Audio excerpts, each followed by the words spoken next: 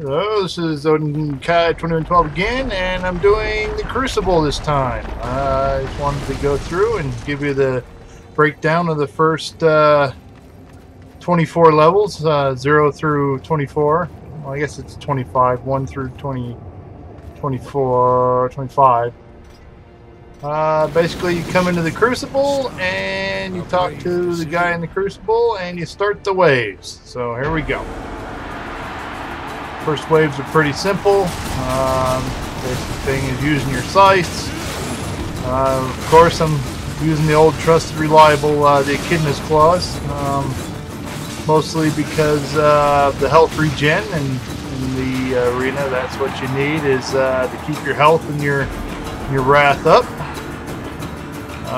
So not a whole lot going on. Getting some constructs here. Basically just whooping their ass with my scythe.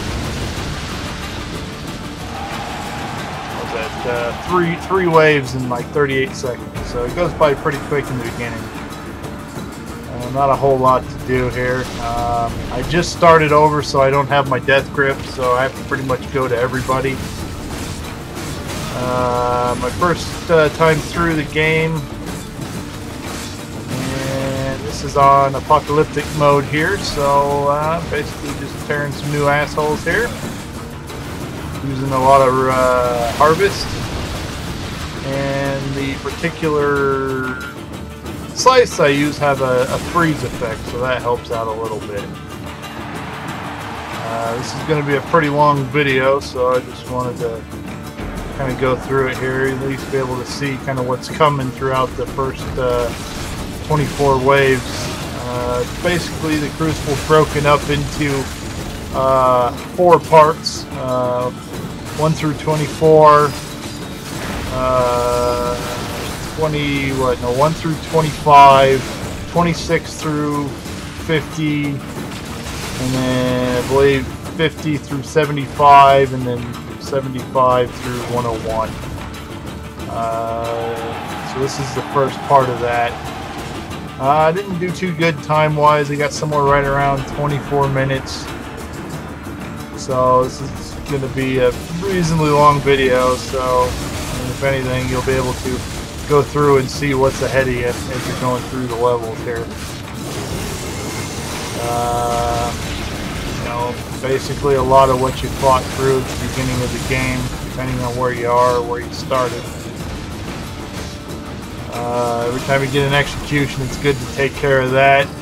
Make sure you have plenty of health and wrath potions to hold you through. Gear-wise, I would suggest anything with health regen or health back on kills, as well as effects like the life tap or the life leech will help you out. So basically, about every 5 levels, the arena or the Crucible guy will come back, and you can either take the loot and go, or basically fight on.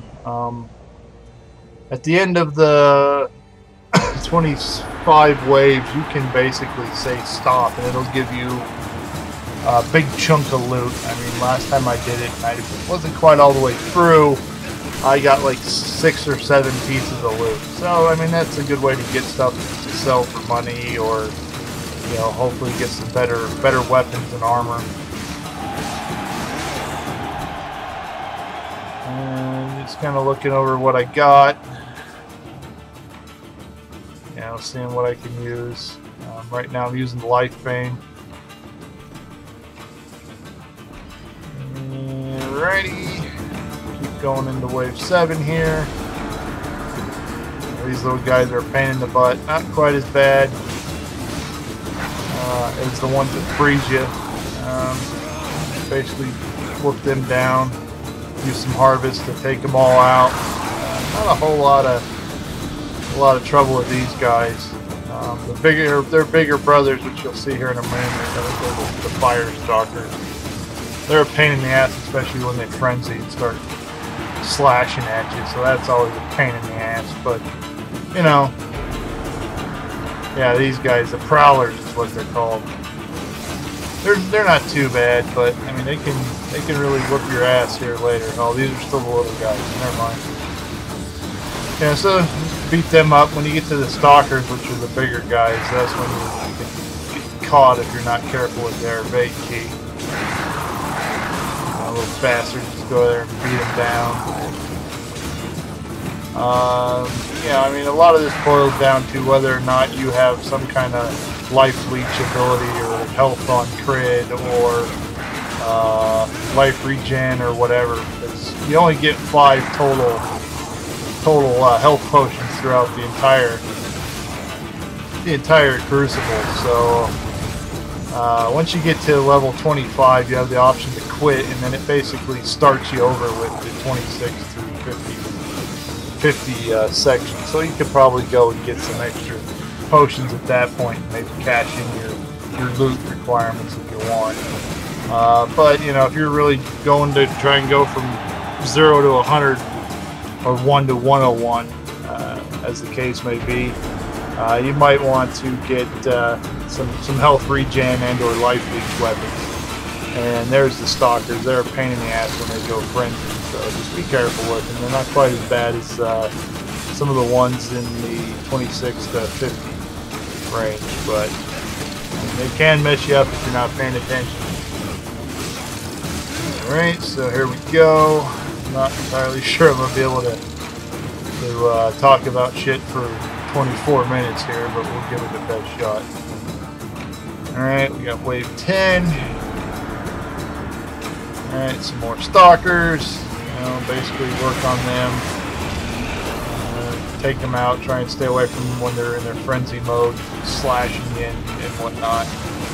If you can focus on one and pound him down pretty quick, like I said before in most of my other videos, I'm all about quick, fast damage per second rather than the big, slow axes or you know, hammers or whatnot. So I'm using arm blades, or in this case, the echidna's claws. So that's just me. I like to get in there, do as much damage as I can, as fast as I can, and it usually balances out pretty well. Alright, some more of the prowlers. And right, there we go. Now we're on to the next wave. After we tell this guy we're ready to continue. You have survived. So more punishment. That's what we're here for. Freedom you want, or more As punishment? if that we had to ask. He chooses Alright. to fight on. Waiting. Wave 11. Got some more tainted, corrupt adjuncts here. They're pretty easy. Sit there and focus on them. Do executions as you see them. A lot of times I'm in the middle of a combo when I see it, so it's kind of pointless for me to keep going. You know, fortunately I'm being a little conservative with my wrath, but I shouldn't be. Just more, you know, worried about sitting there beating them down melee style. So, you know, it's kind of up to your preferences. I mean, kind of went frontal assault here in the first 25 waves, which, you know, I tried that in the second 25 and it didn't work as well for me. So just to keep in mind, you know, the first few waves are not too bad. Thankfully I had my redemption for those guys, little flying masks, because they, you know, a pain in the ass to kill without redemption, but got redemption in, you can target them right away, blast them back to hell, and away you go. Alright, 13 waves. Just under halfway there. Some of the bigger boys. Some of my teleport slashes. Champions aren't too bad. You get behind them, just like in the regular game, they're slow. You know, use your evade when you can. Use your harvest to kill large groups of them. You'll be fine, not a big problem. As you can tell, for the most part, my life has been, you know, half or more for most of it. I mean, sometimes even 3/4. But, you know, being a little lenient there and just fucking, you know, being docile will get you killed in quick succession if you're not careful. So just pay attention to your life bar. You know, have your full potions so that just in case you need to use one, you can. You know, try and separate the big baddies as much as you can. You know, get them both together. If you can get them froze, if you have that ability in your weapons, definitely beat the snot out of one of the frozen ones. Get one down as quick as possible. You know, it's easier to take on one than two at a time. There we go. Got him down. Go take care of the second one. Alright. Frozen. Get a free get out of jail life and wrath regen there. Beat him to shit. Alright. There we go. Then we're going to move on to the next wave. You can see there I'm, what, almost 10 minutes in there. Granted, there's a little bit extra time for when we're talking to the Crucible Master there. I believe that's Garn, one of the first mini bosses that you meet. Yeah, there he is. That's Garn. So he's not too bad. I mean, sit there and beat him down. It's when you start getting multiple namers in the mix is when it starts becoming a pain in the ass. But not too bad, you know. A lot of scythe combos. You know, for the named bosses, you get your little mini cutscene there. Give you a little breather. All right, next wave starts.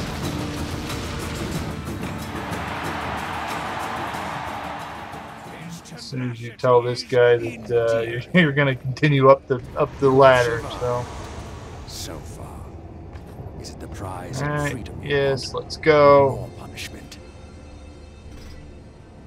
All right, now it starts getting a little bit harder after about wave 15.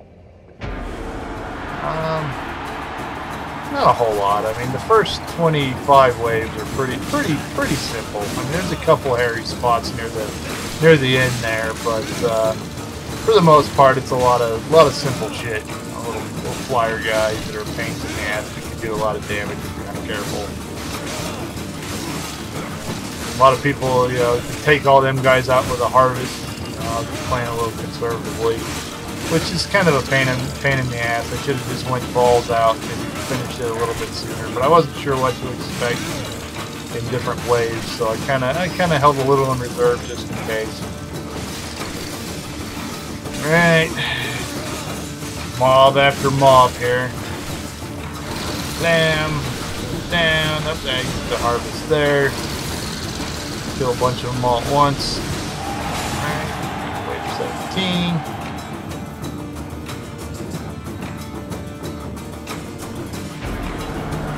Still going. Okay, got some more of the little fire prowlers, some of the constructs. Okay, pretty simple here. These guys are pretty pathetic.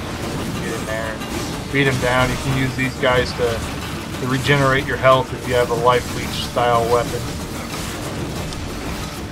It's good to keep up your health in these levels, no problem. Using some of your different arcane spells. You know, you can use some of the littler guys to regenerate your wrath as you need. And if you guys have played the game at all, you kind of got the feel for it. For those of you who are kind of beginning the Crucible, you know, the first 20 some odd levels are not too bad, honestly. The stalkers are a pain in the ass if you're not careful. But I mean, right now, you know, stalkers are a pain, but not really. I mean, if you're good at just popping out of the way, drilling them with damage, you should have no problem. Garn and Gorn here in a little bit can be real crazy if you're not careful. They both get you in a corner and you can't dodge out of it. They're gonna wipe your ass around the map here. Alright, a couple more stalkers. And got some ice damage, got them frozen. Stuff. Oh, there's another Garn. He's a pain in the ass. He's in like 2 or 3 different rounds here. Take care of this guy. Alright. Go finish off. Oh, he's a painted construct champion. He's not too bad. Little drill maneuver there can be painful if you're not careful, but like I said, frontal approach for me worked well in this first set. Once I start collecting the gameplay for the second set, I have a feeling that my tactics are going to have to change from a little less frontal assault to a little more defensive, a little more evading. Potentially using some more of the arcane to make sure I can pound my way through some of the waves. You basically need 25 waves before it gives you a path to choose from the big guy there. So, right, tearing this guy down.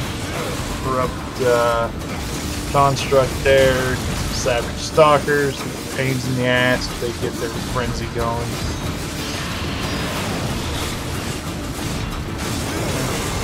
Go down. As you can see, my health is regenerating there with crits. So I believe my crit chance in here is somewhere right around 200%. So try and do quite a get a bunch of the crits going because that helps me regenerate my health.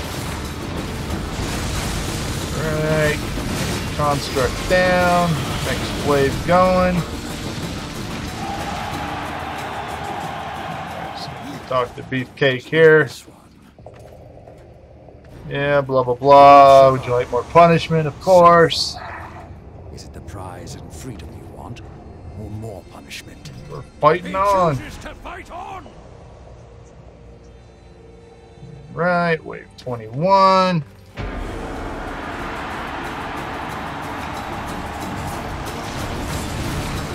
Right, go. Beat some more champions. Them out. Go. Harvest. Yeah, there we go. There's one of those a little closer to halfway. A little bit more. Up there we go. Some crits brought me back up. Like I said, that life leech is, you can't. I don't think you can complete the Crucible without life leech or some kind of hit point regen or health on crit or health on kill or something. 5, unless you're Captain Evade Master, 5 health potions are not going to give you what you need to get through, potentially 25, potentially, 50, 75, 100 levels. So, I definitely get you something. This guy's a pushover. Just stay out of his way like he did when playing the game. Get in there. Let's see. Do I have to use the health potion? Yep, I used the health potion with that guy. I started with 4, so far I've only used 1 health potion. This guy's kind of a pain. So used to frontal assaults, I was having a little bit of problems with my evading. Pulled that out toward the end of this guy. It takes a little bit of time to beat this guy down. Got my evades dialed in there as it went around. So right, damn, a little free damage right here. Kind of kneeled down. I could beat him for a while. Keep circling him. And stay behind him. You can sit there and punish him. Right. Okay. Let's go. Right to the side. Still haven't used my Reaper form, as you see. Cutscene to lop his head off. Blam. There we go. Next round incoming. About 17, 18 minutes in. We're a little bit further in the video, but the actual round time at about 17 and a half. Okay, wave 23. We got Gorwood. If you've played through the first playthrough of the game, you'll know Gorwood was one of Thane's named quest mobs that you had to kill. He's kind of a pushover. Got to watch out for that corruption grab that locks you to the ground there, the roots. It's kind of got in his face. whooped his ass. Evaded a little bit when I got low on health. Relied upon my life leech to keep me healthy. Basically tried to stay behind him as much as possible where he's slow. And beat him down. Alright, go. Getting hit quite a bit. Alright, cutscene because he was a named monster. Done with him. Alright, next few. Let's see, we got.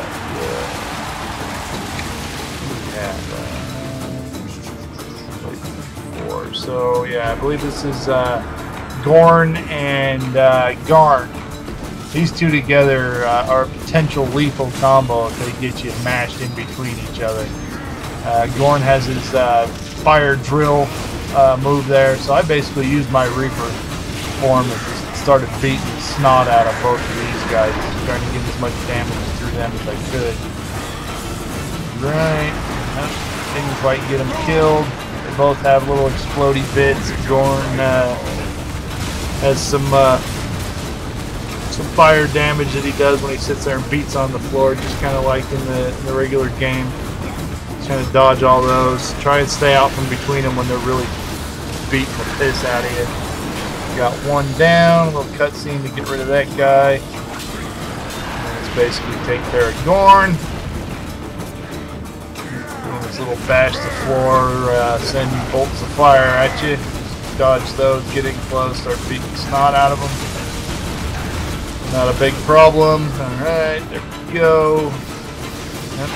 Little explosion that kept me dead. Little execution move. Alright, beat him down. Reperform. Alright. And on to round 25.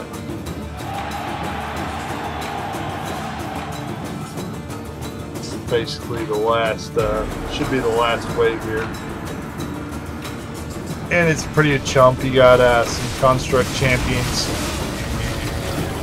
There's Gorewood in there. So not a whole lot. As long as you don't get sandwiched between multiple ones, you should be alright. Still haven't used my second health potion yet. My crits have been keeping me nice and healthy. That's what it's all about here in the Crucible. Keeping your health up. I basically use my health pots as kind of a get out of jail free card when I'm about to die. Thankfully there was no ice or anything that I had to deal with in the first 25 rounds, or that could have been a real pain in the ass. But alright, beat Gorewood down here, same as the last couple of waves that we've seen him in. We'll stick behind him, beat him down, dodge behind him, dodge his little roots and his slashes, just like any other way. For the first 25 waves, it's all about, for me anyway, frontal assaults and just taking it to him. Alright, 32 combo there. I mean, the best I've had in here was 52. So nothing too special. Right. Root you in the ground there. Right. But we're just about history. And then once you beat level 25 there, Crucible Master comes up and basically marks it, and you get the Heartstone Talisman, which is basically the reward for going the first 25 rounds in the arena there. So you get that. And he pops up, and you're basically back to where you were. You get to decide to go on or quit. I mean, you could quit now and get a big chunk of loot, or you can continue on to the next 25. So this is Odin Kai, 2112. Thank you, and have a nice day.